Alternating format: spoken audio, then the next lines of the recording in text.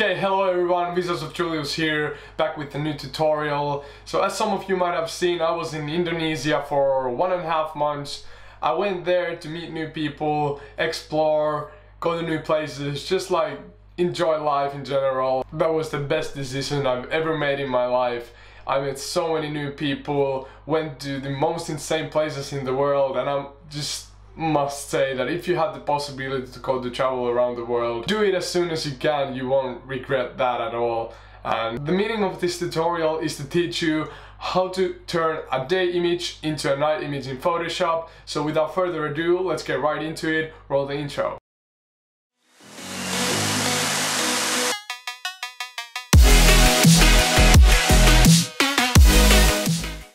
So now I have moved here to Photoshop and I have opened 3 different images that I'm gonna show you how to blend them together, how to turn this sunset image into a night scene. And the first technique I'm gonna show you is a technique that I use all the time when I'm editing my single shots, and that is separating different objects from your image to different layers so you can play around with the perspective. And I usually do that with just cutting elements out from the image. So for this one I want to separate the sky and the island, so I'm grabbing the rectangle tool here, just making a selection of the island and the sky, hitting Ctrl J on my keyboard so I get that into a separate layer. Then I'm gonna resize this, so Ctrl T, and while holding Shift I resize, and that's about it. So I just wanted to make the island and the sky a bit bigger like that. Then we're gonna grab my eraser tool to get rid of this strong line, and you can resize your brush by hitting Alt on your keyboard and then holding your right mouse button and just dragging right or left or up and down, and that changes the brush size. Make sure when you're removing this line that your opacity and flow are both set to 100%, and I'm just gonna click once here and then hold Shift and click once here, and now that removes the line. Then I'm gonna get rid of the sky, and at this point I want to combine these two. If you want, you can duplicate this and then hit Ctrl E and then put this into a group and name this original, and that's what I usually do. So I just keep originals. But if you don't want to have, as you can see here, we have 227 megs. If I delete that, it's gonna get a lot smaller. So if your computer is not the fastest, you can just combine them, but I prefer keeping the original ones. So yeah, now I'm gonna separate the sky, so I'm gonna grab the rectangle tool again and make a selection to the horizon level like that. Going to select and then color range. So this is a tool that I use to cut out skies if the contrast difference between the sky and the object that I want to cut out is strong like this. So if you only have like a black thing that you want to cut out, color range is perfect for that, because as you can see here, if I click on the sky, it doesn't select the whole sky, but if I click on the island, that selects the whole island. And the fuzziness here determines how much of that selection you have. And I usually put this to a point where you can't see any white in the sky or any white here. So something like that. Then we're gonna hit OK, and now you can see that we have a nice selection on the island. But I also wanna include this foreground because we want to get rid of the sky, and I'm gonna do that with the layer mask. But now if I click on the layer mask, you can see that we get rid of everything else, and we don't want that. So what I'm gonna do, I'm gonna use the rectangle tool, holding Shift, and you get this little plus icon on the rectangle tool. Gonna go to the horizon level, and now you have more selection here. And then I'm gonna add a layer mask, and now you can see that we only got rid of the sky. And you probably saw that we also got rid of some parts here, but that can be easily fixed by clicking Ctrl and then on the layer mask, and then just take a brush, and with the color set to white, you can just brush here to get that island back. So with layer masks, always white color brings back and black color removes. And also you can invert the selection by clicking pressing Ctrl Shift I on your keyboard, and you can see that we have some parts here. So now I'm gonna select the black color, and you can change the colors here by just clicking X on your keyboard. I'm gonna resize my brush and just go here, and now we got rid of that. So now our island and the foreground is on the same layer, but our sky is not there. And I'm now gonna add our star sky. I'm gonna put this layer under here, and then I'm gonna hit Ctrl T again, flipping this horizontal and then resizing it, and that's it. Then I want to add Michael, my friend Michael, from this shot and blend it into the ocean, and just put it everything above. Hit Ctrl T again to move it around. I'm just gonna match the perspective like that, maybe a bit higher, and that's it. Then I want to remove some of the ocean, and that can be done in a way that I first select Michael with the quick selection tool. Usually I would use color range for this, but because we have some completely black areas here, it will also select those, so quick selection works better here now. And Photoshop does a really good job selecting the edges. Now I'm gonna use the inverting selection again, Ctrl Shift I, and then with an eraser and with the soft brush flow set to maybe 40%, I'm just gonna brush some of that ocean out, but I wanna leave the beach and then the small waves. That was too much. So yeah, that's it. Now you can see that we have our beach here, Michael here, and the island here, and now we just have to start blending. Now we are going to start blending. So most of the people know how to get the edit to this point, but they don't know how they can blend that better. And I'm gonna give you now a couple cool tips on how you can blend your edits further, and these tips can be implemented on every edit that you are doing from now on, so pay attention.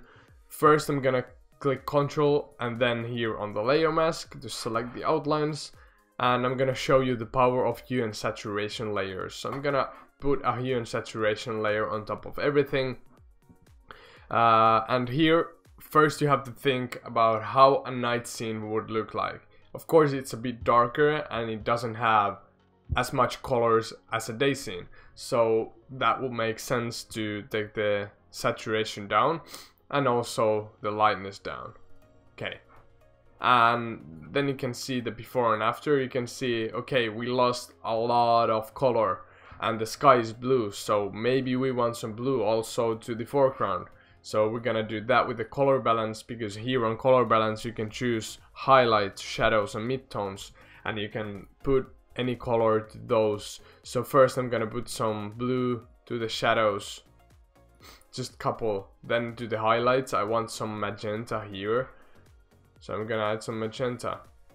And then to the midtones I'm gonna add some blue and also some cyan.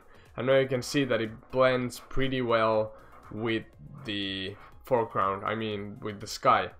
And here on the hue and saturation I want to make this, I'm using the hand to pick the color, and I want to make this more red and maybe increase the lightness of that.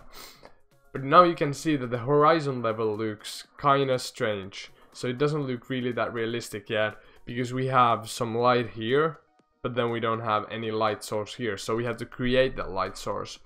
So I'm gonna create a layer on top of the night sky layer. I'm gonna pick my brush and then I'm gonna select a color, and let's select a bright orange here.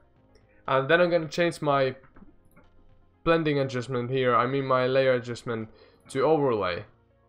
And what overlay does, I will show you if I put my flow to 100%, it does the effect like kind of inside the layer on top of surfaces.